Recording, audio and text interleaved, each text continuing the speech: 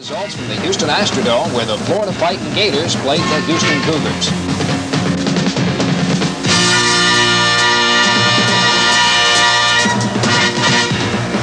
Gator highlights with Charlie Pell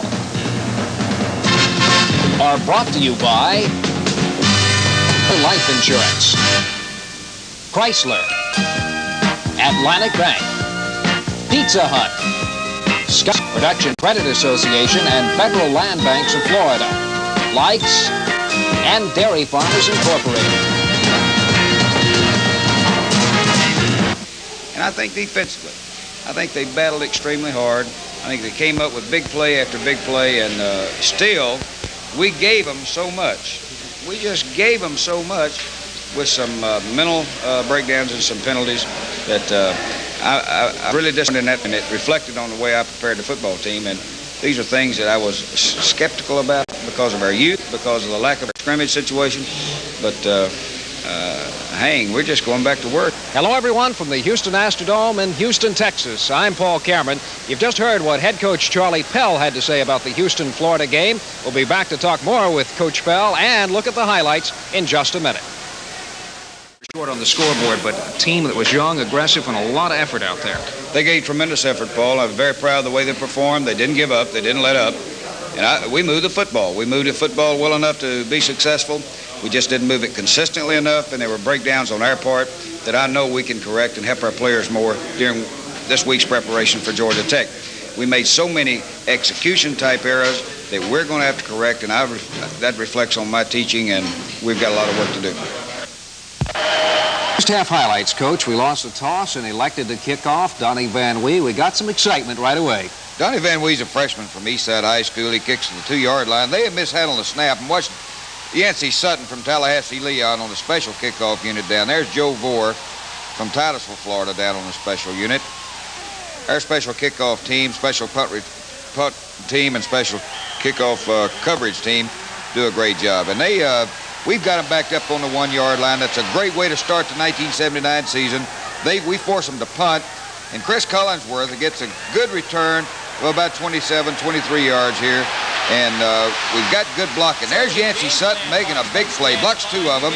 Great play, Yancey. And there, we kind of clipped there. In fact, we had 2 clips on the punt return, and we got penalized, and that was very expensive. We lost a 23-yard return, plus a 30-yard penalty, and that was very costly. First play from the line of scrimmage, Tim Groves at quarterback. Tim's from Orlando, Florida. It's nothing but just a sprint, run all the way. We wanted to make sure we didn't have, on the first snap of the game, not have any exchange problems and handoff problems, and it worked out pretty well. John L. Brown, freshman from Gainesville High School, first play in college as a freshman tailback, and blocking over there was Jim Subers. Blocking over there was Bill Bennick. Wally Huff at offensive center. Wallace from Tampa. There's Tim Groves sprinting out now and getting the ball to James Jones, number 88. James from Pompano Ely High School, and he's a great football player and playing in his first game as a freshman. Harold Galloway over to congratulate him. Harold's from McClenny. There's Bill Bell from Wheaton, Maryland, a senior tight end. We don't have a good, we're in good field goal position here in our first possession, but we kind of mishandle we don't get it just right, and they take over in pretty good field position. We lose a scoring opportunity, but by golly, we got a good start. They throw deep, try for the home run, and watch Juan Collins. Juan Collins, Hollywood Hills. Bill Fiorillo over there to congratulate him. Chuck Hatch, Derek Burgess from Brandon, Florida, all over there to congratulate their teammate. Here we are on the Florida 30-yard line. We're on a bootleg pattern. Tim decides to keep. Picks up very good yardage there. Good blocking there by Jim Subers. Jim is from Miami, Florida, number 75. Joe Wickline, number 70. Good slow-mo action here. Jim Subers pulling around. His job is to block the contain. Tim sees his people covered and very wisely elects to run the football. I was very pleased with Tim Groves, the way he performed as a quarterback. There's the Bill Bell giving extra effort. And unfortunately, there's David Galloway, who was injured on our 3rd play and will miss definitely out for the season now, unfortunately. And David is a super football player, a super young man. I'm going to go up and see him just after the show and see how he's doing. That was that was another freshman, redshirt freshman, Chris Faulkner, catching that ball. Well-thrown football. We threw the ball well. There's Chris Collinsworth making his very good catch. Very good catch there. A good pass protection by that offensive line. Offensive lineman there was Tim Groves on a sprint out pass. Good blocking by our tailback there. Frank Holloway's in the ball game now at 37. He hasn't played football in 2 years. Touchdown Gators, first one for the 79 season, and I assure you it's an encouraging thing. And there's a lot of orange. We had the football there 15 plays, went 86 yards, and kept the football for 6 minutes and 2 seconds. Great job. Phil Farr, good snap. Brian Clark from Sarasota on extra point. Phil Farr is a specialty snapper from Ocala Forest and a good football player. Tim Golden from Fort Lauderdale coming in, making a big play. Good pressure from the backside. There's Dozier Hinton stepping in there, number 75. Doc Lucky's number 72. Watch the pursuit and pressure here by Tim Golden again on the slow-mo. There's number 66, Robin Fisher in there, and there's our great Florida cheerleader. Boy, did they ever work hard. I think you're going to see something here that'll get you. Good hands up, Dozier. Dozier Hinton. Great interception by David Little from Miami, Florida. Junior linebacker, great football player, good leader. He's what the linebacker is supposed to be. He and Scott Bradley, the best pair of linebackers in Southeastern Conference, bar none. Great pressure there. There's Dozier very alertly getting his hands up. Doc Lucky tips the football, enables it. And there's Kyle Coburn in the ball game. We're glad Kyle got a little hip pointer, but he was played. Good play by Doc Lucky. But I want you to notice there that 57, Tim Golden, put pressure on him, coming in hard. Good dominating on the front line, defensive line there, and, of course, enabling Doc to come up with the big play. There's 57. He's coming in with some pressure. Chuck Hatch, great run support. Chuck Hatch is a senior strong safety from Brantford and a great football player, one of our game captains. David Little was also one of our game captains. They did a great job. Knapp Green from Gainesville was a game captain for our special unit. Great play by Tim Golden, keeping his feet, and he's doing it against some good players. That's some good execution by Houston. Their tight end worked for some open area, and, of course, our people were there keeping the game to a minimum. Unfortunately, this was Houston's last possession of the half, and we helped them along. There's another penalty. We got a roughing the passer penalty. We got a jumping offsides. I still believe we were pulled offsides, and I was just asking the referee for some explanation on 3 judgment calls when Houston was driving right before the half. It seemed a little weird that all 3 judgment calls would go against us. Here's a play, great play by their University of Houston, and we were coming up to contain the football, and they drop it over us. You know, it's going to happen sometime, but we put ourselves in that situation, and they didn't have to work for it. That's the half. There is the first half, and we led 7-0. I was very pleased to see our team come out and get the lead. But in the closing drive at the half, the University of Houston was helped so much by us giving them 3 penalties and free yardage that they didn't have to sweat for, they didn't have to bleed for, and I don't think that's good preparation on our coaching, on my part. And I think that our football team played as well that first half as I could have ever hoped and dreamed, since we had so many young people. But I tell you, we can gain and benefit from that type of first half, and we can build on that. High score 7-all. Football is very important to the University of Florida, and so is the academic life of players and all students. Each week we'll look at a player and his life at University of Florida. In addition, we'll feature a great Gator supporter. This week, tackle Bill Bennick and Mr. Gator booster, Fred Mastioka. This 6'4", 260-pound weightlifter is Bill Bennick, offensive tackle for the Gators. He's 22 years old and a senior at the University of Florida. Bill's major is business administration, and he's happy with his choice. I know the business administration college is a very good school. I'd say it's one of the top in the country. And I get a good background on my accounting and my finance and all things I'll need for business later on in life. It's tough, it's competitive, but it's good. It'll be good for a job when I go out to look for a job at the end of my senior year. Bill knows a degree in the graduate program in the College of Business Administration is highly marketable. The program was recently ranked among the top 17 in the world. The college not only has an outstanding teaching program, it provides many services to the state through such centers as the Bureau of Business and Economic Research. The Bureau compiles and publishes Florida business and population statistics and issues economic indicators which are used by business, industry, and government. Well, after I finish my MBA, I hope to find a management job maybe in a large corporation or maybe even start my own business. Bill says the University of Florida has just about everything he likes. Pretty girls, sunshine, a great athletic program, and I'm getting a good education, meeting some really good friends I'll have for life. That's the first of several gridiron favorites from today's Fightin' Gators. Now let's turn the scoreboard back a few years and meet one of Florida's past greats.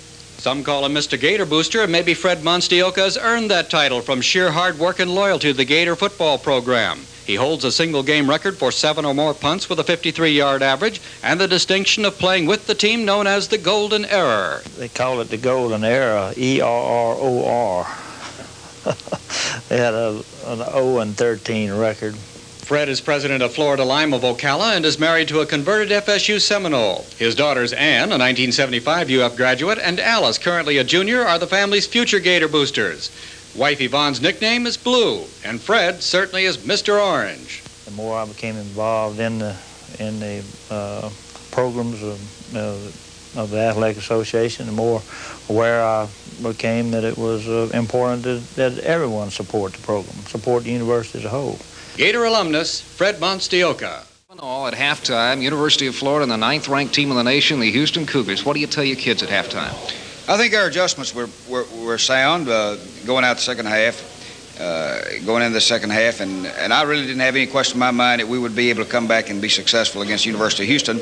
But unfortunately, we gave up too much free real estate because we did not execute properly, and I didn't have the team well enough prepared to eliminate those mental mistakes and those penalties. So let's take a look at the second half. We open it up, and of course, we get to football. We run a little motion here, and I honestly believe our game plan was all right. We just actually probably had too much offense, too many plays, because we'd spent a lot of practice time on plays that we didn't have a chance to run. There's John Hale Brown on a very fine run, but Chris Collinsworth doing a good job blocking downfield. John Whitaker at fullback doing a good job. Love to see that orange in the stands, Paul. Dadgummit, they were a great group that followed the Gators to Houston. We want to thank each one of you personally for taking the time, and those that sent the telegrams, the letters, and best wishes to the players. It's just meaningful to the football team to see this kind of support and this type of loyalty. They'll respond in 100 times fold. Great play by our defensive front wall. Juan Collins gets the fumble. Great pressure over there of that defensive right side. That's Dozier heading, and our linebackers and Yancey Sutton. And I tell you, Robin Fisher, the nose guard. Robin's mama came all the way to Houston to see him play. Got to see her after the ball game. Great play. Good attack there by our right side. Doc Lucky attacking over there. And there's Joe Vore, I believe it is, in there right now. Doing a good job. We were still running a little motion. We changed our formations. Good play on a misdirection. John L. Brown, good move, good blocking down there by a tight end. I believe that was James Jones, number 88. I believe that was who it was that made the key block there and allowed John L. to pick up that extra yard. Good execution by our quarterback. They had the end coming hard. And watch how the left side there, Bill Bennick, Jim Subers. There's Harold Galloway pulling on the play. And I tell you what, that play right there was one of our better plays. We may not have run it enough. It's our counter option series, off of our series. Houston's got the football here. They've got a new quarterback in that big old tall drink of water, Elston. We hadn't seen him. He played a little bit against UCLA in the last quarter, but this is their longest gain of the game. 22 yards, and when University of Houston can't gain more than 22 yards on a play, that's their longest gain of the evening. You can have a lot of pride. What we do about it. A good bootleg pass there. There's Harold Galloway pulling on protection. Great catch there by James Jones again. He had two receptions for the evening. Both of them were super catches. I think you're going to see a lot of him. Great looking orange there. A lot of good fans. Dr. and Ms. Marston were along with the team, and I tell you, it's a good sight to see President Marston in the dressing room after that game. I know the players appreciate it and appreciate his leadership. There's a slow-mo on that. Good pass protection by our offensive lineman. I want to say something about old Dozier heading. They execute very well there. Good reaction there by Derek Burgess and Chuck Hatch. That was a well-executed play of the University of Houston. Got to give him credit for that. He knows how to throw the ball. Sure, and that's a youngster. Well, by gosh, they aren't on our schedule now. Somebody else is going to have to worry about him now. I'd sure like to play those rascals in November when this team matures and gets it all. all cranked up. There's Scott Brantley. Great second effort, Scott. Great second effort by Scott Brantley downfield. Great football player, Scott. That give it. Their quarterback keeping it, finding a little crack. We playing in the dirt down there. Reminded me of being back on Sand Mountain. But I think our player did a good job there. That guy, we gave them field position. They got the 14 points. Now they're ahead 14-7. Now what do we do? Still early in the fourth quarter, though. Early in the fourth quarter, and our team kept battling, kept struggling, and trying to get something going. John Whitaker, blame it, defensive tackle last year, running the football well. John's going to get better every day. He's going to get better every game. Terry Williams will be back next week. Frank Holloway played well at fullback, and that's a big encouragement for us. There's Harold Galloway pulling around again. Johnny had 66 yards on the night, Coach. Again, I don't know what we graded yet. Our coaches haven't had a chance to grade the film yet. We didn't get back till 3 o'clock this morning. But there's a well-executed pass play. Tim Groves on the sprint out. He does it very well. Bill Bell over congratulated. Saw a lot of that last night. Our caring about each other is coming a long way.